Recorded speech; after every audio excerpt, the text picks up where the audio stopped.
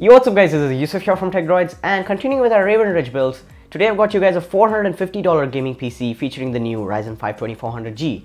And also in this video I'll clear out the doubts and the suggestions you guys had in my previous two builds, considering things like when I went with single channel RAM rather than dual channel, although it benefits APU performance. So all that will be answered in this video, and yeah, all the parts that I talk about in this video will be linked in the description of Amazon US, and those are affiliate links. So yeah, if you want to help the channel out and in turn help me make more videos, go ahead, buy from those links. And with that being said, let's quickly go over the parts, and towards the end of the video we'll talk about the performance and the future upgrades that you can get with this build. So with that being said, let's get started. It was not obvious I have the AMD Ryzen 5 2400G, 4 cores, 8 threads, unlocked so you can overclock it. Comes clocked at 3.6 GHz on the base and can go up to 3.9 on the boost. Vega 11 GPU, and the 11 stands for 11 compute units, 6 MB of cache and 65 watt TDP. So yeah, it's a pretty power efficient, good little CPU for $169. Now to house that CPU, we have the ASRock AB350M HTV motherboard, which gets all the essentials nailed. Aim for socket type, DDR4, HDMI, USB 3.0 and M.2 for super fast storage. Also, it has overclocking support for only $60, so it's totally a killer deal.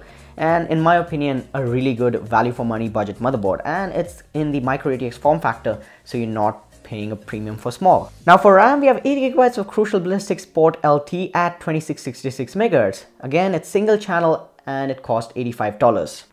Now let's pause here for a second and address this. Why go with single channel DDR4 rather than dual channel? Although I know dual channel will get you more performance, at least a little extra performance if you go with dual channel, as APUs always benefit with dual channel performance. This is no rocket science. But considering the current RAM pricing situation, I think single channel DDR4 is the way to go. Although you'll get slightly less performance, you'll be able to upgrade in the future and you'll not be wasting your money.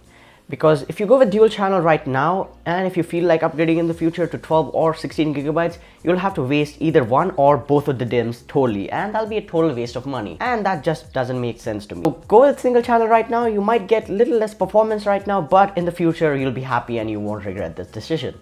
But yeah, if dual channel is what you want and you can really not live without it, I'll try to link up a dual channel kit in the description down below so you can buy that when you're building this PC. And with that being said, let's move on with the other parts. For the storage, we have the WD Blue 1TB hard drive. It spins at 7200 RPM, 64 MB of cache, and it comes in a 3.5-inch form factor for only $49. So yeah, 1 TB of space for $49. Not the fastest thing in the world, but you're still getting it for a bargain price. So go for it. It's totally reliable and it's coming from a very reliable brand, so I totally recommend it.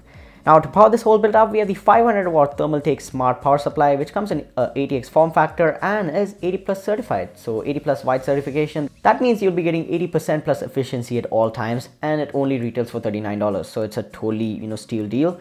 Go for it and it'll get the job done.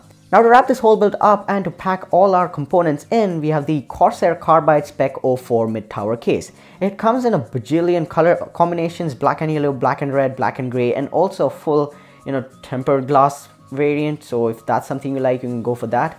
Space is there, looks are there, and also front panel IO, that is USB 3.0 and audio jacks for only $45. In my opinion, I think it's a very good looking case and has that gamery feel to it. Has this clear side panel and also has space for beefier graphics cards and some extra cooling, and yeah, it does the job. So that's it for the parts. Now let's talk about performance and upgrades in the future. So talking about performance, it'll be pretty similar to the last build that I did on the Ryzen 5 2400G. So you'll be able to get through all the lower end or last generation titles such as Rocket League, CSGO, Minecraft, Dota 2, League of Legends, World of Warcraft, Team Fortress 2 and things like that. You'll be able to get through them 1080p, 60 FPS or 100 FPS, no problem. You can crank up the settings and still get a really good playable experience because the GPU on board is pretty capable. And if you're talking about the modern AAA titles, you can play things like GTA 5 and Battlefield 1, but you need to keep your expectations down. You need to keep your resolution and settings down as well. You can play PUBG as well, but play at 720p or 1080p. Keep the settings to maybe the low or medium presets, and you'll be able to get some really good playable experience. And that's about it for the performance. It's a very good overall budget PC, and it should get the job done. And talking about the future upgrades, you can upgrade the RAM, you can upgrade the storage, and also a necessity in my opinion will be a graphics card. Get a GTX 1050 or a 1050 Ti. Also RX 560 and a 570 will do. If you can get them in their normal pricing, go ahead, buy one, and you'll have something really powerful in your hands. So that kind of wraps it up for this build. Thank you guys for watching, and also let me know in the comments down below, are you building this? What suggestions do you have? What changes do you have? I'll be there replying to you guys always. And yeah, subscribe to the channel for more videos like this, and I'll talk to you guys in the next one. Thank you for watching, and peace. And we've been working hard, so if you hating hard, it's a loss, you can fall back. Yeah, I swear I remember some. The top is where I'm going, when I'm there, I'm wanting all that. Yeah, and I just want it all when I